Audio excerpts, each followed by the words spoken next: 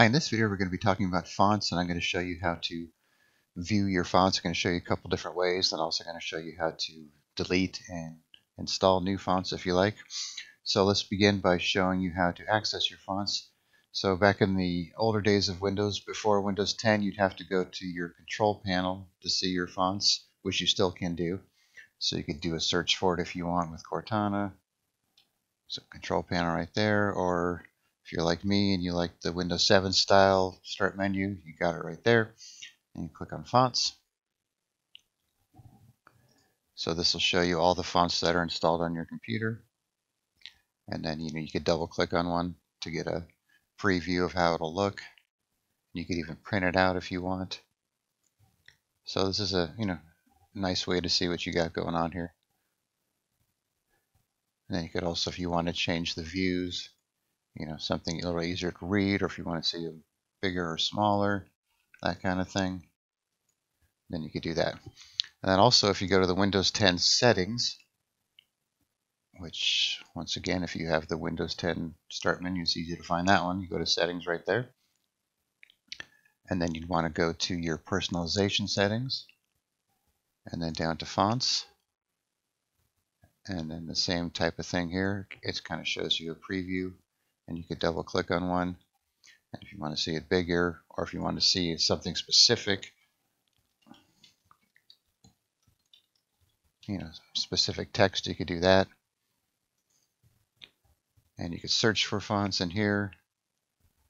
And so it's just a different view. It's up to you. It kind of works the same which one you want to see, or which one works better for you. And then one other thing, if you go into your Windows directory on your C drive, Windows, and then you have a fonts folder there as well, and that'll actually open up the same view that you get with Control Panel. So just another quick way to get to it. So now let's talk about how to uninstall and install some fonts. So let's say we don't want, let's pick this one here.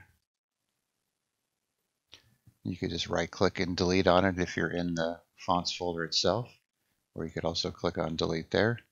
And then the control panel method should be the same thing. Let's just go there to confirm.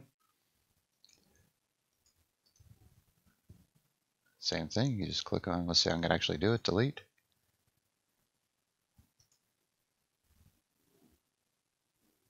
So now that font's gone. And from the Windows 10 settings, let's say we want another one. Like I don't have any use for this font. You can click on it and click on uninstall. See how it tells you it's in the Windows fonts folder, the same folder. Uninstall. And now that's gone. Okay, so now for installing fonts, a couple different ways we could do it.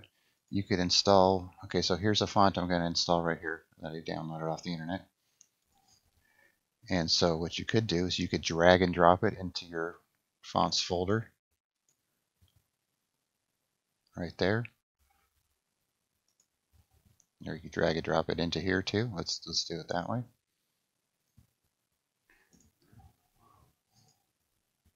So if I get both windows open here, I can just drag it and drop it. And see how it says it's installing it. So that's done. So now we have that right there, that font, and we could look at it. And another way is from the Windows 10 settings. See how it has the same thing, drag and drop into there. So if I take that same font, even though it's already installed, I'll show you what happens when you already have a font. Drag and drop it there.